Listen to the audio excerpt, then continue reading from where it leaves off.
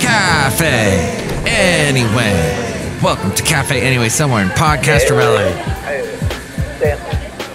It's Mike's Daily Podcast. The last place on earth in the land of Ameritopica. I'm Mike Matthews. I am going to tell you the number. Mike's Daily Podcast. Oh, that's it. 2,924. 2924. That's how many episodes I've done. Should I do some more? Maybe I should. I guess I'll see if I do. It's fun to talk to you, but the heat's been crazy and I don't know if I want to. But that's all right. We are going to try to do a little bit of a podcast here today. Mike's Daily Podcast. At Cafe Anyway, where it is all air conditioners going full blast. You got to have air conditioning. Mike's No, you don't. Daily In the Bay Area, Podcast. it becomes a question if you should have air conditioning or not. Because usually the weather is not too hot. But every once in a while you get this thing like that's happening right now. So we're breaking rules. We're breaking records that we had. Maybe we're breaking rules too. That's kind of podcast this is. We break rules all the time. But sometimes it gets really hot and you find out you've broken a record.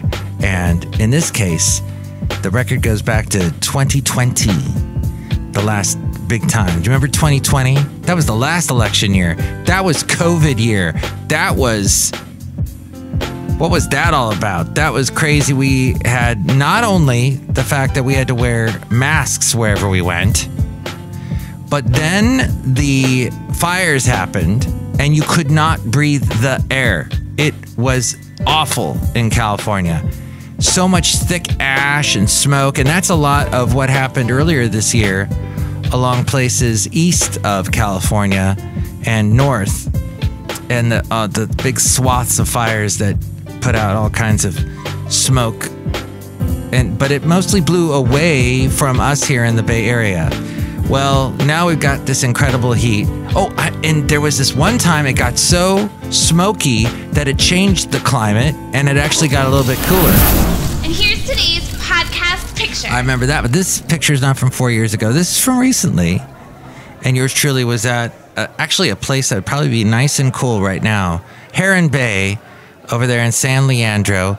Also had a picture of the empty San Leandro Marina recently. There's just a bizarre sight to see. There used to be all these boats everywhere in the marina. Now they're all gone. They've all been taken out and the harbor's been closed up by not like cement, but with this barrier on like a rope barrier type thing that won't allow boats back into the harbor. But the late great Basil the Boxer and I used to go to Heron Bay all the time and cool off. He'd jump in the water a little bit. He did not like the beach, but Heron Bay is part of the bay in San Leandro, the bay that comes in underneath the Golden Gate Bridge, and then the bay kind of splinters off to the north and goes in deep east, finally hits Sacramento and Stockton, and it goes south down to almost San Jose, and it goes to a little bit of it covers San Leandro.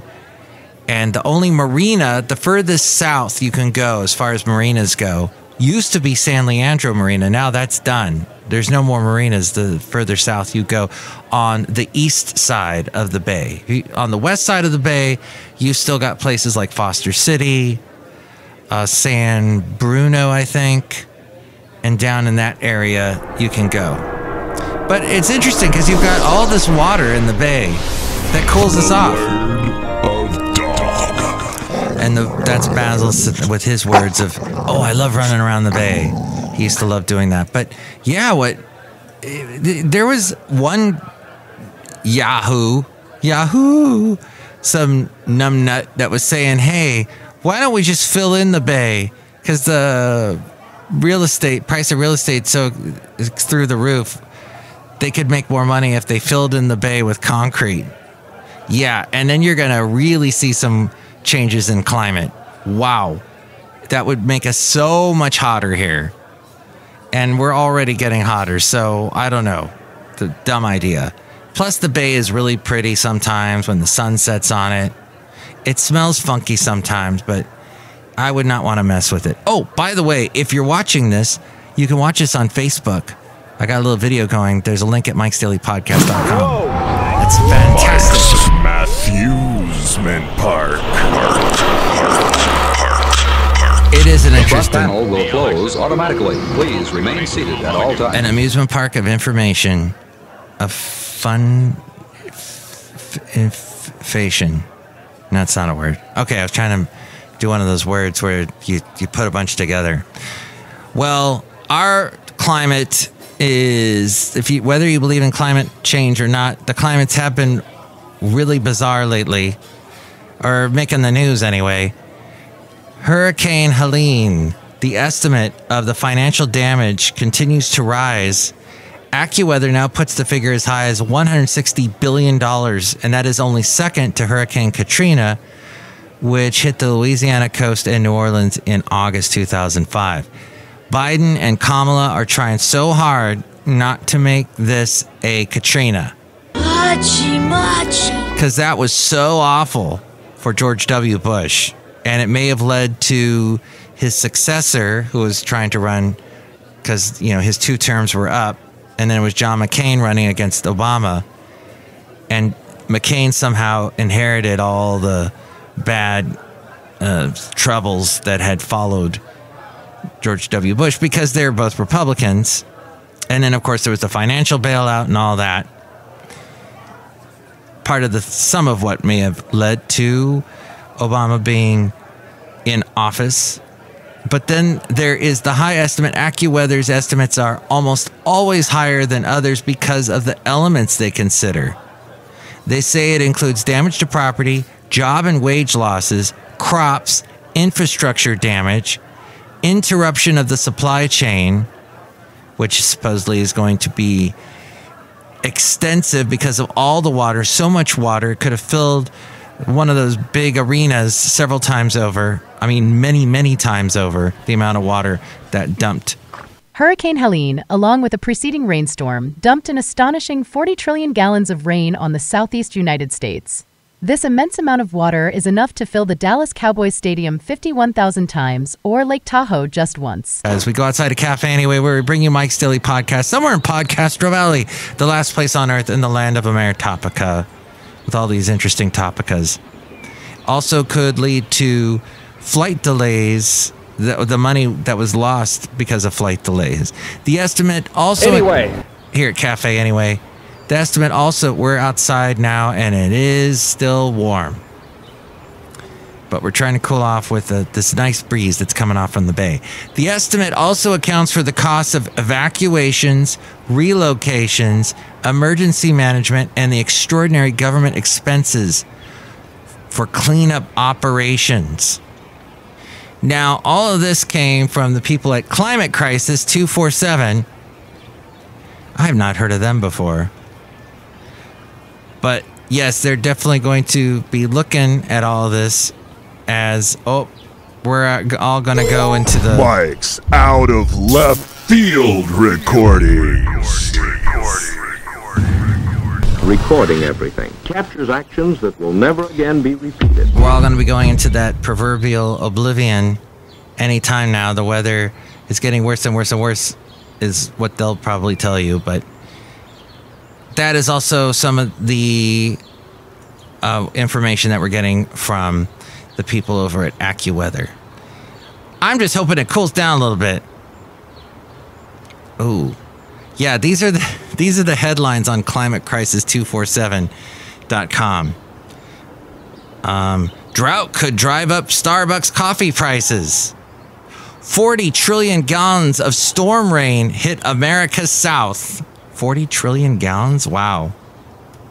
Why the heck do climate-denying Trump lovers move into the path of hurricanes? These are the questions they ask on that website. Okay, on to other things. Why don't we look at some stuff that has to do with Halloween? And now we return you to our regularly scheduled program with Mike Matthews. Yes, that's what this show is. Okay, you know that there are some interesting things that people are doing to get their costumes this year. and to get decorations and makeup. They're using Uber. Uber is now delivering, because they're just diversifying. Maybe that's why Uber is doing so well. But they are delivering costumes, makeup, and decorations directly from Spirit Halloween. They've got a partnership going on to your door if you want that. Or you could not be lazy and just go and check it out. And I don't know. I was never impressed by Spirit. It's interesting what they do. They take over buildings that are pretty much closed up and abandoned the rest of the year. They used to do that here in Podcastro Valley. We have to win all the things. Oh, all the things. All the things. That's right. We are warriors. We're all warriors here in Podcastro Valley. But yeah, we had this big, it's now the Castro Valley Marketplace. It was this big building, the Daughtry building? Daughtry building? The Doherty building? Something like that. And it was empty for years and years. I think it was even decades.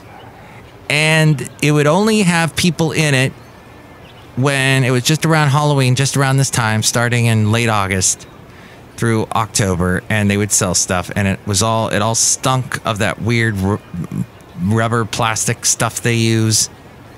And you'd hear the ha ha ha ha ah! And other Halloween type thing. I woke up Rocky. Rocky was sleeping out here. He's enjoying a little cool spot that has formed from some nice winds from the bay. Oh! Mr. President, are you suggesting President Biden's using cocaine? I don't know what he's using, but that was not, hey, he was higher than a kite. And by the way, it was the worst address I've ever seen. State of the Nation. I'll tell you, State of the Union, that's not State of the Union, because he doesn't represent us properly. That I can tell you. All right. You just heard something that is it's a skill that only a few people on this planet have, thankfully. And one of them is one of the most powerful, most well-known people on this planet. Well, his successor, if you want to call him that, J.D. Vance, I don't think he quite has the hang of it. And we saw during the debate him being real nice, Tim Walz being real nice, and the two of them just being real nice to each other. Of course, there were some serious moments with the whole thing about, hey, your guy, J.D. Vance, your guy, he still does not believe the election was real, that it was fake, and that it was fake news, and that he won. What do you think about that? And then J.D. Vance said something about, the Fascinating Material Project. FM Project. It was a fascinating bit of material. What did he say? Something about how Kamala was lying, was doing, messing with the facts about what the shot, when you got the COVID shot, like how that she knew that it was harmful and she lied to the American people, that kind of thing. So, and that was that thing where Tim Walz said something like, wow, that is crazy. That's outlandish. That was you know what? I got to pause the podcast and find out what it was that he said. Hold on. Later that day, he said, it's a damning non-answer. That's what it is. I could not remember that. That is a damning non-answer. He said, yeah, because Vance said, Tim, I'm focused on the future. Did Kamala Harris censor Americans from speaking their mind in the wake of the 2020 COVID situation? Now, I had to have that explained to me because that sentence in and of itself made no sense when he said it. And a fine article. You silly, great, fat article. That's a fine article. And I got this from USA Today summing it up and saying CBS moderators, Nora O'Donnell and Margaret Brennan did not intervene in the discussion as CBS agreed to not fact check the candidates.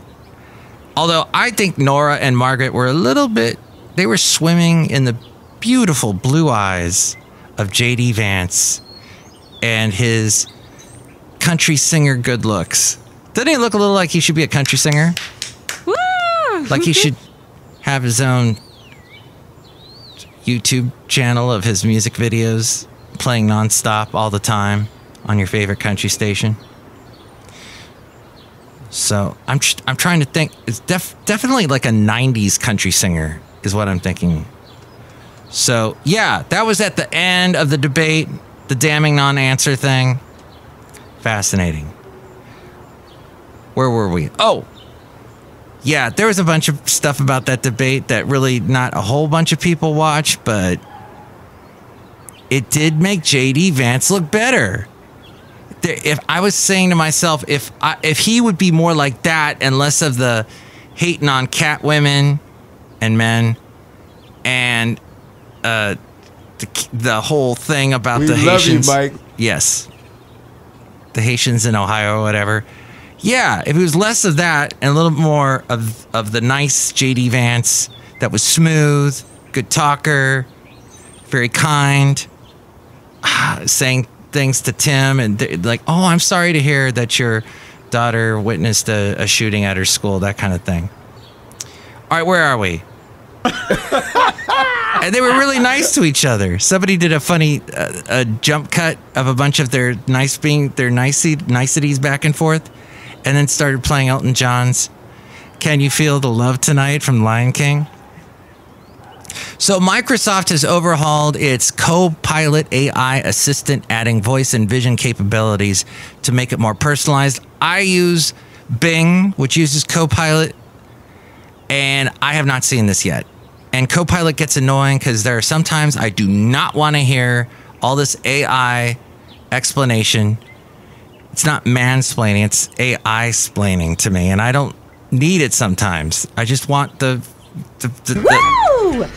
URL, the website address. That's all I need, the web address. LVMH, the largest champagne producer in the world, bought a company that makes non-alcoholic sparkling wine to capitalize on the booze-less trend. And it came out recently about how alcohol causes cancer.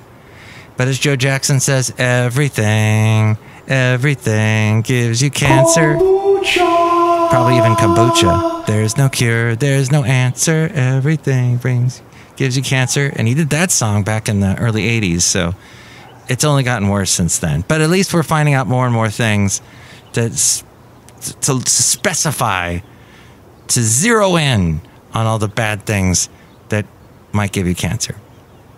Tom Brady is putting his watch collection, valued as much as $6 million, up for auction at Sotheby's.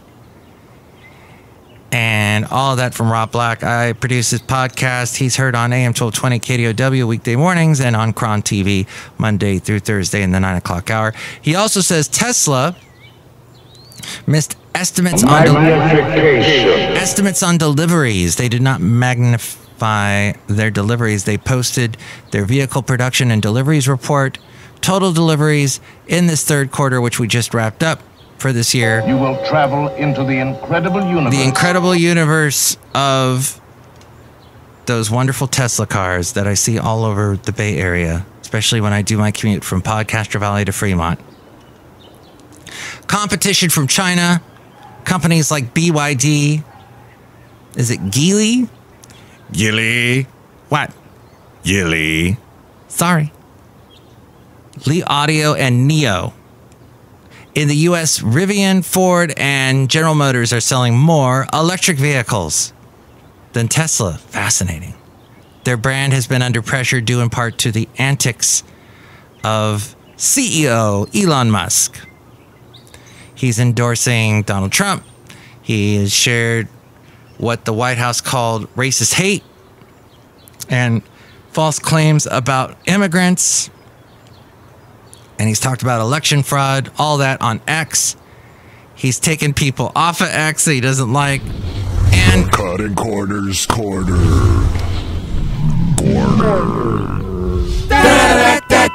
The cutting corners corner. Here's a great way to cut corners on not buying an air conditioner for your house and you just want to cool yourself down. Take a spray bottle, fill it full of water, put it in your fridge, and just spray the top of your bald head. Oh, you got to be bald first. And that instantly cools you down quite a bit. Also, keep packs of ice like you would put in your cooler. The kind that's not really water. It's some weird chemical thing. Keep that in a bunch of those in your freezer, and then you just pull those out and put them all over your body. It's amazing. It magnifies the coolness. So Tesla will host a marketing event October 10th. It's expected to show off the design of dedicated robo-taxis. Waymo and Pony AI have begun robo-taxi services, so they want to get in on that. But speaking of X, it is worth 80% less than when Elon bought it. And 2 years ago was when he bought it, shelled out $44 billion to take it private. Hey kids, it's me, Do-Re-Mi the Clown. Thank you, Do-Re-Mi the Clown. That was back in October of 2022. So he's lost about $9 billion. Shrinking ad revenue is happening at the company. It had 73.5 million monthly active users in August, but that was a drop of nearly 11% year over year and a 20% decline from when he bought it. 20% of the users that when he bought it have left. Advertisers have expressed concerns about extreme content they don't want their brands linked to. 26% of marketers plan to decrease their spending. That's a ginormous amount. 26% of marketers plan to decrease their spending on X next year. Yikes. Less money. Steepest pullback from any major global ad platform. Musk has embraced an anti-Semitic conspiracy theory favored by white supremacists, but he later apologized for his magnification. Dumbest ever social media posting. He has also told fleeing advertisers to go bleep yourself and all of that from Rob Black. So, there you go. We're outside a cafe anyway. Look who's here. Oh my God, this is John QR gift shop supervisor. I don't want to offend anybody, but I'm selling snow globes. Wonderful snow globes. Everybody needs them. I could use some snow globes if they're full of snow to cool me off. It's been hot. Mike Matthews, that's so funny. Using snow globes to cool you off, that would mean that they would melt on your face. Mike Matthews. They would melt. Snow globes. Look who else is here. Oh, Mike, this is Floyd the Floor Man. And this is John Deere, the engineer. Mike, it's so great to talk to you about all of these things that you're talking about. What are we talking about?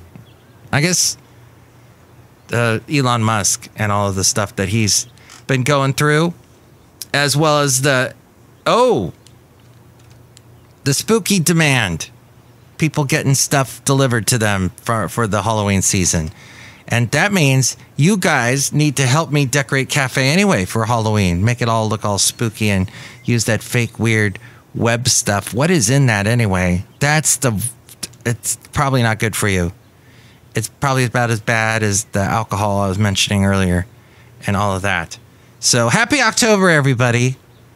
And yes, we're going to end the show, but you can call this number if you'd like to chime in about anything we covered today.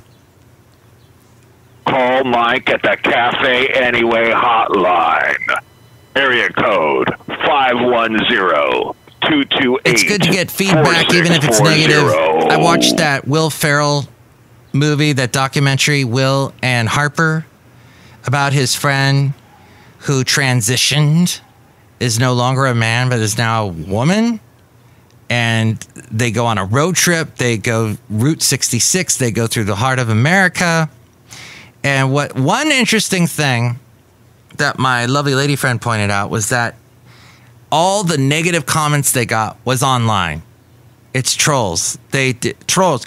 I love the trolls that live in the fjords because I'm a Viking. But they had all those negative comments are just people typing on their computer or on their phone, and they're just doing a little, she looks like a guy still, or whatever, even worse than that, calling Will Ferrell a pedophile and all this. And the guy, the woman, Harper, see, it's tough. It's tough for us to see that and flip that in your head. I know from experience, I worked with someone who did transition years ago. This is before it really got into the national dialogue, but I was having lunch with her, and at one point I was talking about her in the third person, and I used the word he, did the mispronoun thing, and I was so embarrassed. But we just kept going. And it was interesting what Harper said to Will, because he had the same issue. Will made the same mistakes. Harper was saying, that's just part of the thing. There's going to be misgendering and all that. But it was a fascinating movie. There was a lot of places they went to along Route 66 are the places that many of the YouTube channels that I watch, like RV or TV, and through my lens, something like that, and a couple other YouTube channels that do traveling. I love to watch and see people go to those places, because I probably won't go for sure during the summer when it's so freaking hot. But they meet all these people. Now what my point is, they'll say mean things online, but face to face, they were all really nice to Harper. And of course, they're blown away. Oh my gosh, here's Will Ferrell. And Will Ferrell's always introducing them to Harper and seeing what they do when they meet Harper. So it's an interesting documentary. If you're a big fan of Saturday Night Live, especially the 90s Saturday Night Live, you'll see everybody that you saw on the show back then. Molly Shannon, Tim Meadows, even, and the one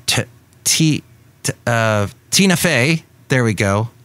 Even, is it Colin Jost, the newest guy? That's one of the news guys that's married to Scarlett Johansson. He's on it. So yes, it's okay. It's a bit long.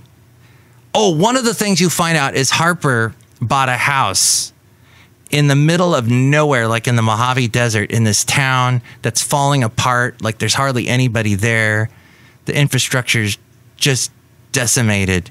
And he bought a house out there because, back when he was because he wanted to walk around the house and be a woman before he completely transitioned over to be a woman full time. And that was an interesting discussion with Will Ferrell about that. It turns out the house, she abandoned the house, and it's fallen apart. It's got graffiti, and people have broken into it. And it's just a bad memory for Harper looking back on it all. So that was very interesting.